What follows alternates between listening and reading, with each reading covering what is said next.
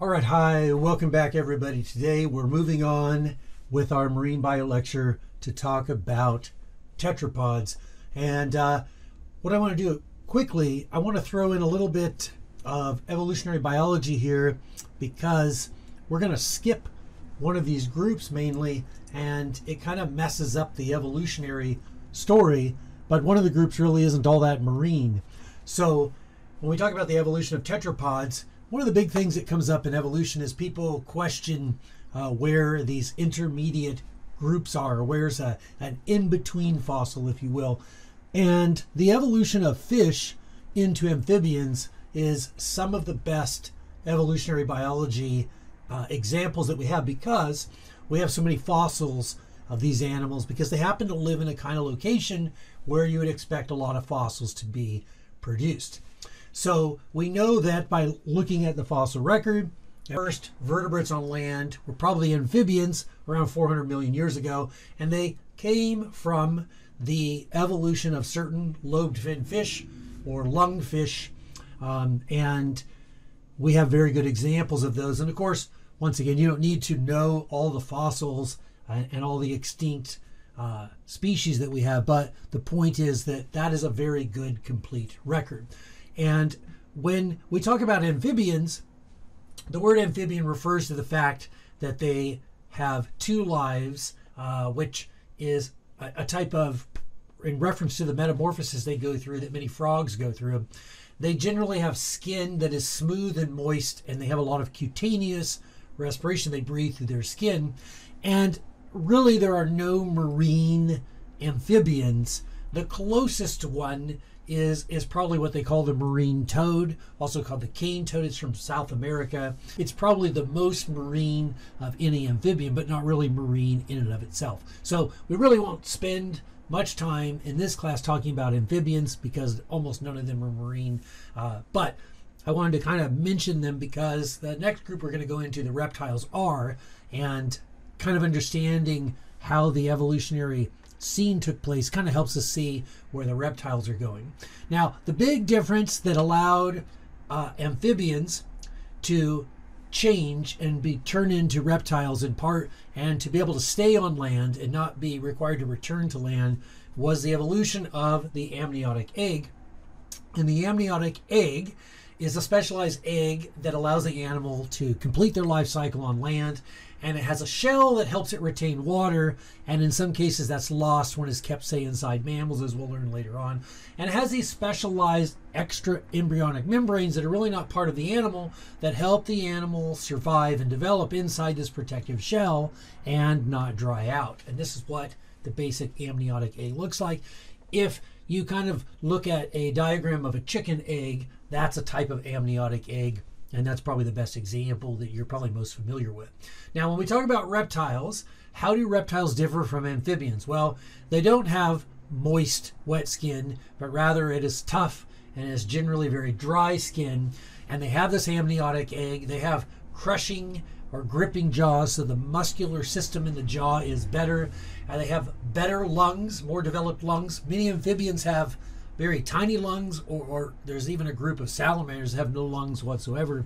So the lungs are better, and they have much better water conservation, and that allows the reptiles, land reptiles, to be able to stay on land, and that's a big starting point. So we're going to start there. Once again, we have the phylum Chordata, we have the subphylum Vertebrata, we have superclass Gnathostomata, and this is kind of right along the same lines as what we did with the fish. We have the class Reptilia, which are the reptiles. What I'm going to do is I'm going to do the same thing. I'm going to do class Reptilia, and then I'm going to call the other ones groups, because once again, it's not inaccurate, it's just less specific, and it allows us to keep the word Reptilia in there, because most people know what that word means when you're talking about it. Okay? Everything from here on out is going to be an amniote of some sort, and you can see scattered throughout here many different kinds of reptiles we'll talk about. And one of the things that's going to be kind of interesting, we'll mention here in a little bit, is one of the problems with that class Reptilia that people have trouble with is, what do you do with birds? Because birds were kind of always their own thing. Well, it turns out that the crocodiles are actually going to be pretty closely related to birds, and crocodiles are going to be more closely related to birds than they are to snakes and lizards. And turtles you see is over here. No one's known what to do with turtles for almost ever. All right, so our first group in the reptiles is the class, or as I mentioned before, the group Testudines or Chelonia. And these, of course, are the turtles and tortoises, and they have a protective shell. I think most people know that. The top of the shell is called a carapace. The bottom of the shell is called the plastron. And they originally evolved on land and returned to water later on evolutionarily. Certain turtles evolved to be more marine and moved back into the ocean. Let's talk about turtles and tortoises in general. Turtles, in general, first of all, turtles have no teeth, but their bill can be quite sharp. Most of them have a what's called a temperature-dependent sex determination system. So at low temperatures, they tend to produce males, and at higher temperatures, they tend to produce females. This is called a type 1 or a pattern 1 temperature-dependent sex system. We'll see later on other animals have a type 2. There are 7 species, and most of them are highly endangered or endangered at least. 7 species. They're able to migrate thousands of miles in open ocean without being able to see anything. They're one of the only animals that can do this, but they can sense the magnetic field of the earth and determine which direction they need to move based on where they're at, because out in the open ocean there are no landmarks for them to see. The largest of the sea turtles is the leatherback sea turtle, which you can see in this picture here. They can dive up to 1,000 meters deep, so that's a little bit over half a mile. They can be as large as 6 feet long and weigh up to 1,000 pounds, and they can hold their breath for several hours. But because they are reptiles, all the reptiles, for the most part, need to resurface to breathe, and these typically eat sea jellies and other invertebrates. The leatherback sea turtle, some of them migrate like over 10,000 miles, and the biggest threat to them happens to be the fishing industry, and that happens to be what we call bycatch. You're going to see this term a lot, but what happens is many of the big fishing industry countries have these very large nets that are out in the ocean, and sea turtles get trapped in them, and if they're out there too long, the sea turtle gets trapped and they get tangled up in the net like you can see here, and they drown. They need to reach the surface to breathe. Unlike fish that sometimes can survive in the nets for many, many hours, these animals end up dying. And it's called bycatch because it's not really what the target is. Bycatch is simply animals that are caught in nets or in other ways that aren't the intended target, and they're just thrown back over. The next sea turtle I'll mention is the green sea turtle. This is the largest of the hard-shelled turtles, and they eat seagrass as adults, although as juveniles they eat invertebrates, and they can occasionally be actually seen locally here in Southern California. So at Bolsa Chica, the wetlands there, or in the local city of Seal Beach, there are a couple locations where sea turtles are kind of commonly spotted. Okay, next we'll talk about the group called Squamata. These are the snakes and lizards. When you think about lizards, most people think, well, they have legs on them, but there are lizards without legs. But the sort of distinguishing character is that nearly all lizards have moving eyelids. In our case, there is really only one truly marine lizard, and that is the marine iguana. They're found only on the Galapagos Islands, and they bask on these really warm rocks. But then they dive into this really cold water, and they actually eat marine algae underwater. So they dive down and actually eat. Most iguanas are herbivorous, and so that's what you're seeing is this marine iguana is actually diving into the water and eating the algae off the rocks down below. And they're very good swimmers. Swim down, will eat, and then resurface. Okay, in the same class, so snakes and lizards fall in that same class, are the sea snakes. There's several different species of sea snakes. They have bodies that are laterally flattened typically that help them in swimming. Most of them are highly venomous. They're a fixed rear fang snake, so they're related to animals such as cobras that are found mainly in parts of Asia and Africa and Australia. So they're quite different than the rattlesnakes that we have here. They're a rear-fanged, fixed-fanged snake, so they don't fold their fangs, not because they're sea snakes, but rather that family of snakes that have those rear fangs tends to be quite venomous. But what's interesting about sea snakes is that they're generally very docile and don't attack people hardly ever. Many of them spend their entire lives in the water. Most of them are oviparous, so they give live birth in the water. They need to resurface to breathe, but many of them never come on to land, hardly at all. They're found in the Indian Ocean and the Eastern Pacific Ocean. This one, the yellow-bellied sea snake, is one of the largest ones and one of the most widespread. Here's another one here called a yellow-lipped sea crate. Many of them have what's called cutaneous respiration, and they get 25% or so of their respiration through their skin, which is very unusual for reptiles in general, because most reptiles with this dry skin don't respirate very well through their skin. But sea snakes are an example where they're an exception to that rule. They do have what's called aposematic coloration. So you'll often see animals that are brightly colored, black and yellow, black and white, very highly contrast. That is a signal to other animals that the animal is venomous. So the opposite of sort of blending in and hiding is aposematic coloration. That's what you see in the sea snakes. Okay, then we have the class Crocodilia. These are, of course, the crocodiles and alligators. And there's really only one marine example of this.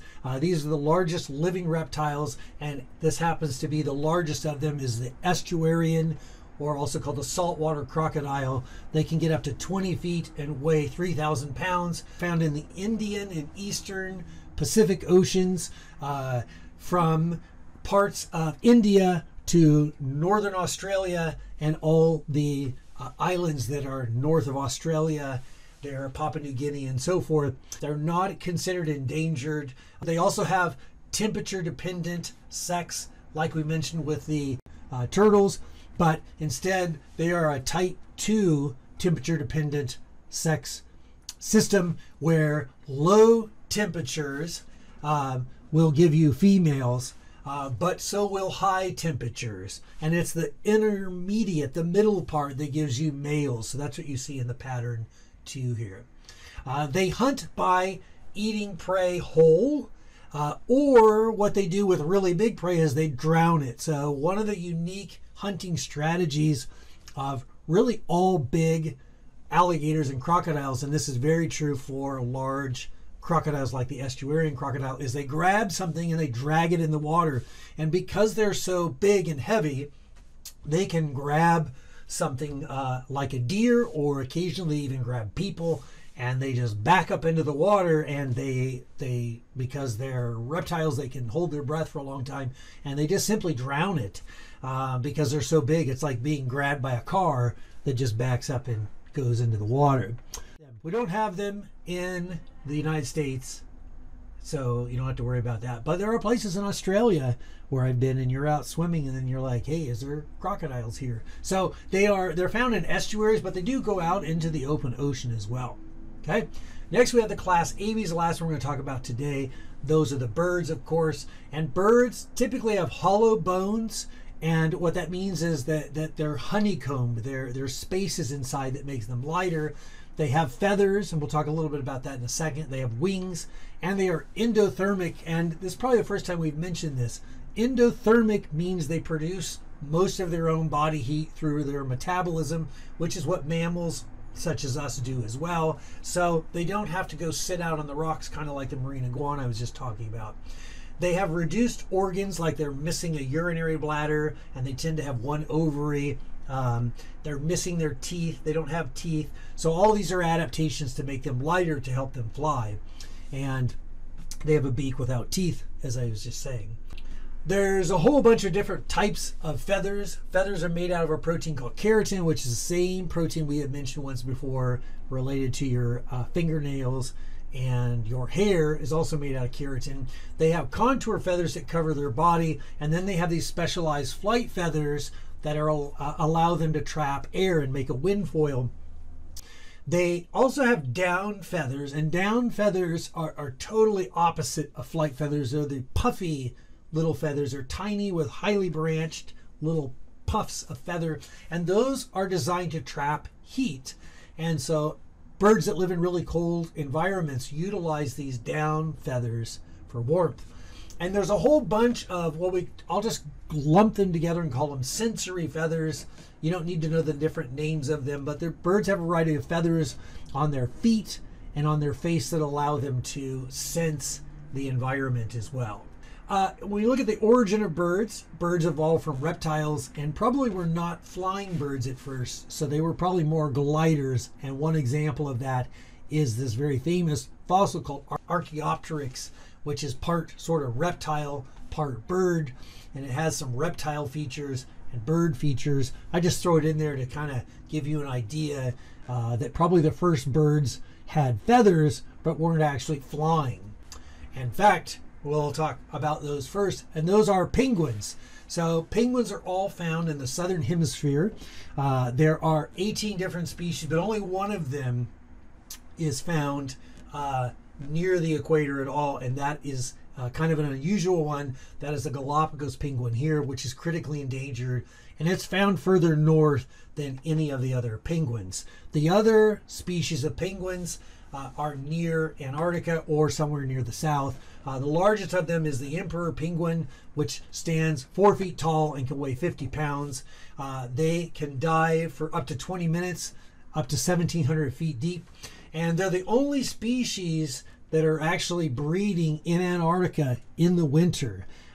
So in the winter in Antarctica, it can be minus 40 degrees Celsius, which is also minus 40 degrees Fahrenheit. Normally, you've got to convert Celsius to Fahrenheit.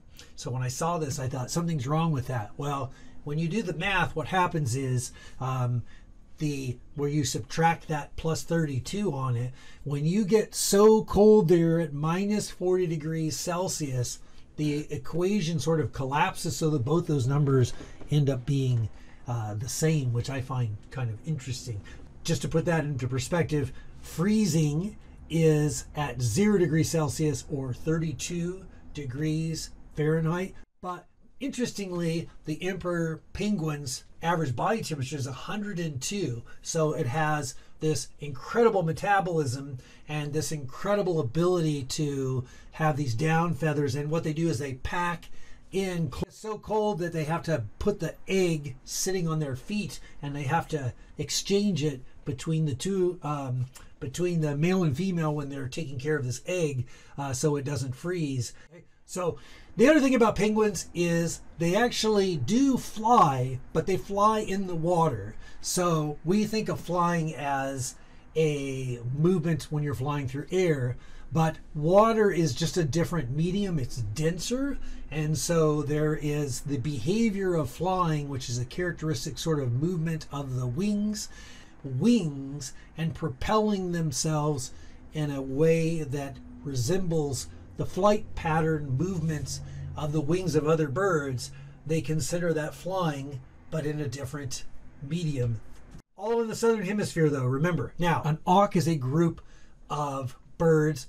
They're found in the northern hemisphere, and they can fly in water and also in the air. Some similar examples that you might have seen before are the Atlantic puffin, or maybe you've seen these razor bills here. They're the closest living relative to the great auk. The great auk, the last pair was killed by collectors in June of 1844. There was a pair of them actually incubating an egg, and these people went over and killed them. Just kind of crazy to me to think that people did that. But anyway, so they're an excellent example with penguins of what we call convergent evolution, because two groups of birds that are unrelated to one another, but they have very similar colors and body shapes. The body plan or body style of that evolution is favored twice because it works well in these really cold environments. But the auks and the penguins are really not very closely related to each other. So they did not become that way because they're related, but rather the environment shaped them that way, we think. Another group of ocean birds or marine birds are called petrels, or also called tube-nosed birds. Those include things like the sooty shearwater. They migrate 40,000 miles in their annual migration. It's the longest migration of any known animal that we know about. And another would be the wandering albatross, which has an 11-foot wingspan, largest of any living bird wingspan wise. Nearly all of the petrels or tube-nosed are very highly monogamous. And what that means is, you probably know, there's male and female that mate quite often for life. And we always thought that birds kind of were that way, but it turns out most birds are not, and most animals are not. But many penguins and many of these petrels or tube-nosed are that way. These are pelagic feeding birds, cosmopolitan birds that travel all over the entire ocean. The last group that I'm going to mention here are called shorebirds. Collectively, we call shorebirds. Those include things like the American avocet, the long-billed curlew, the black-necked stilt, and this little tiny one called a sanderling here.